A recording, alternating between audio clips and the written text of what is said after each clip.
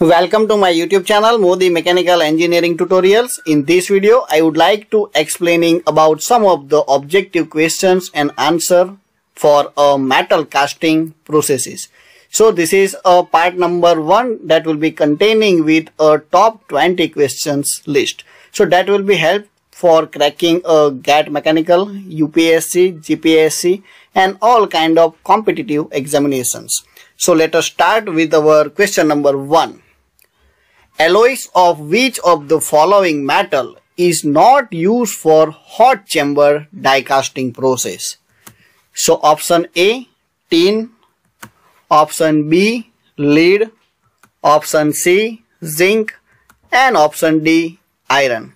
So basically in case of the hot chamber die casting process, among the following metals, the alloys which are made of iron are least manufactured by using hot chamber die casting process.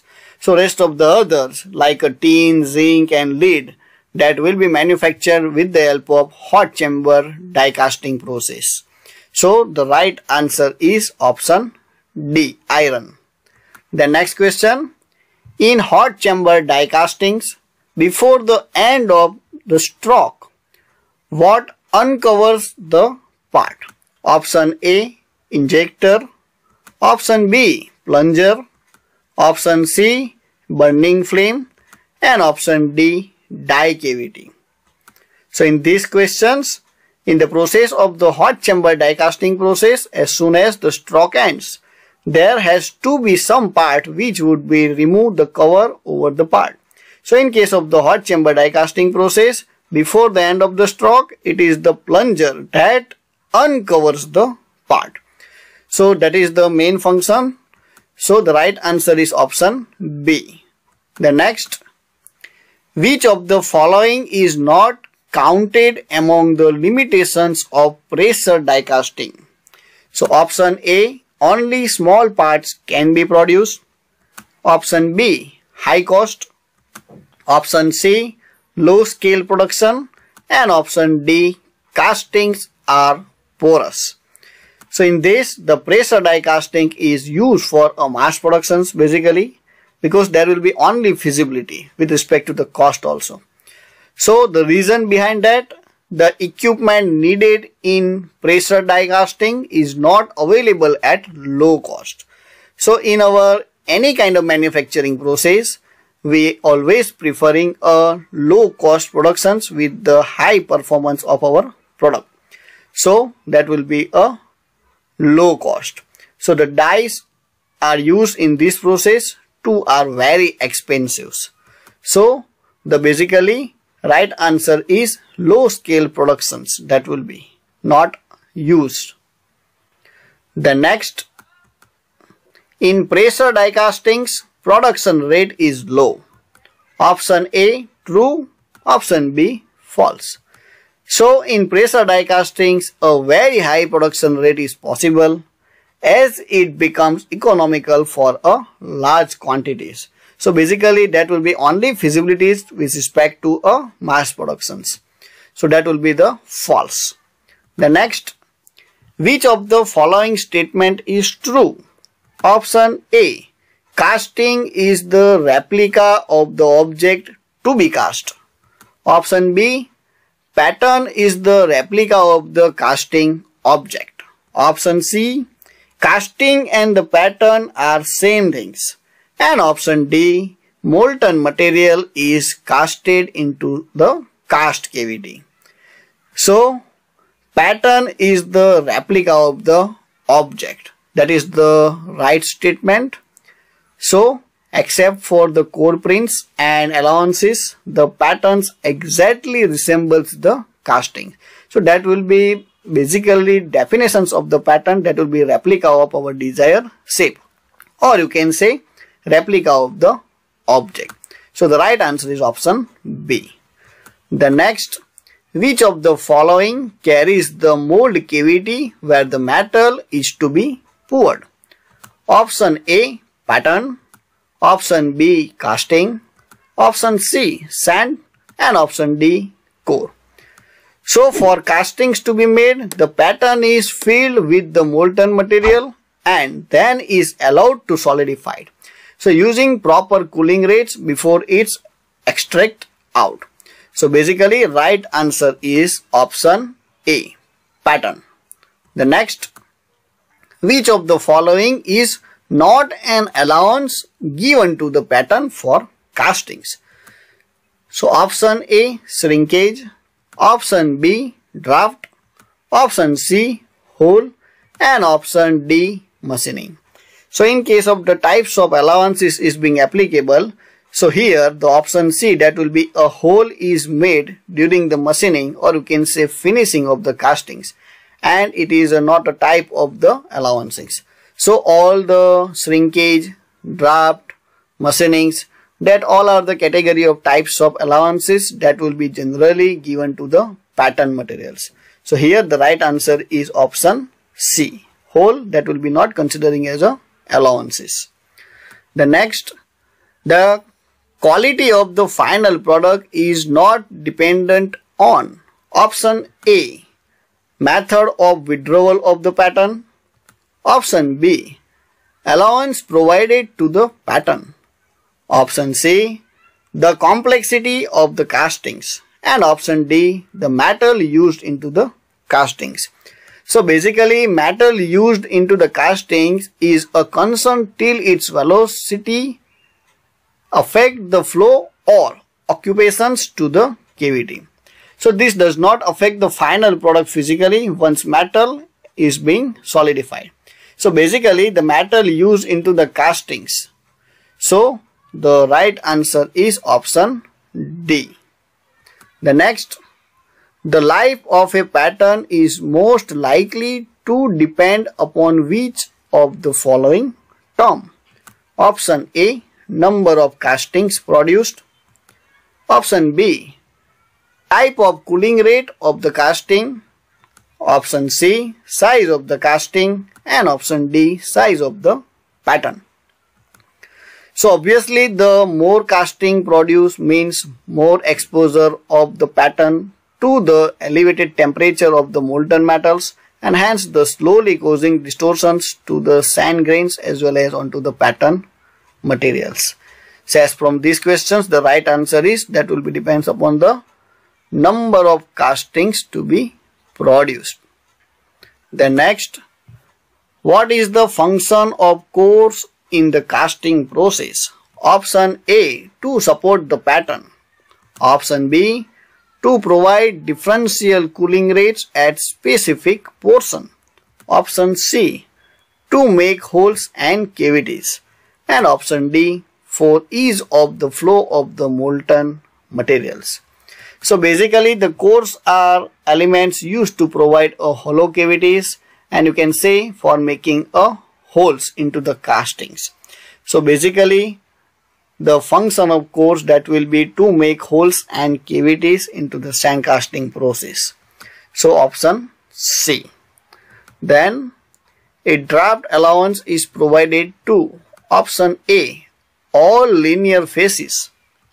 Option B, only the interior dimensions. Option C, only the exterior dimensions. And option D, only the dimensions that are perpendicular to the parting plane. So basically the draft allowance is used for those dimensions which are perpendicular to the parting line to give out the tapered face, which is machined later.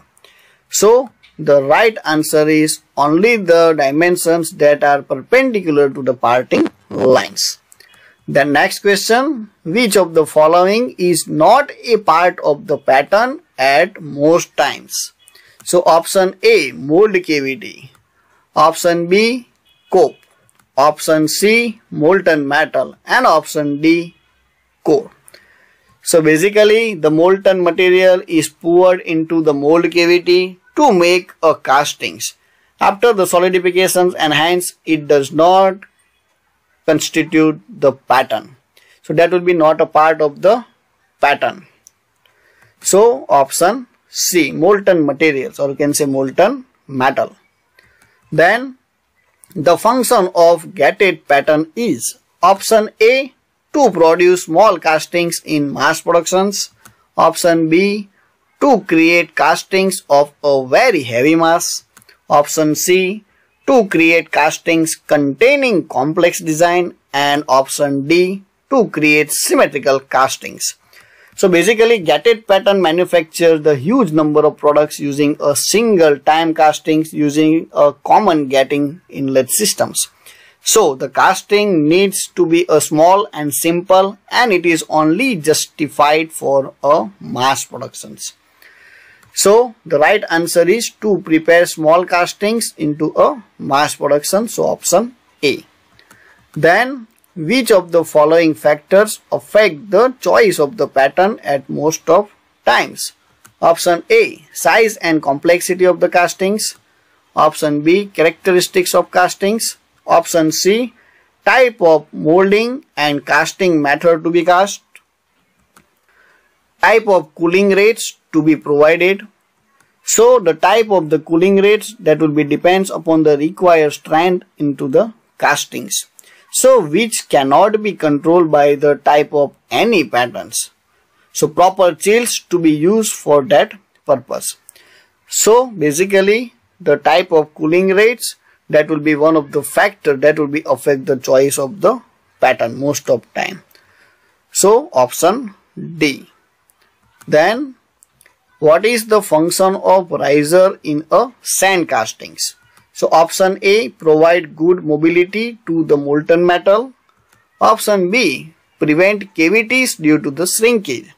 Option C, to develop holes or hollow cavities into the castings. And option D, to provide differential cooling rates into the specific areas of the castings. So basically the risers, also known as feeders, are used to decrease the phenomena of shrinkage during the solidification process on the molten metal. So the right answer is to prevent cavities due to the shrinkage. So that is the main advantages of the function of the risers.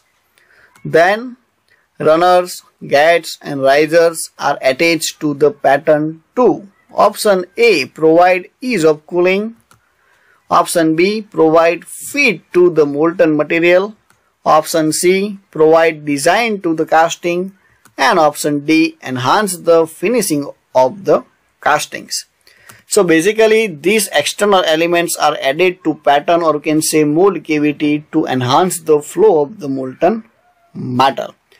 So basically the right answer is option B, provide feed to the molten materials. The next, pattern cannot be constructed out of which of the following materials?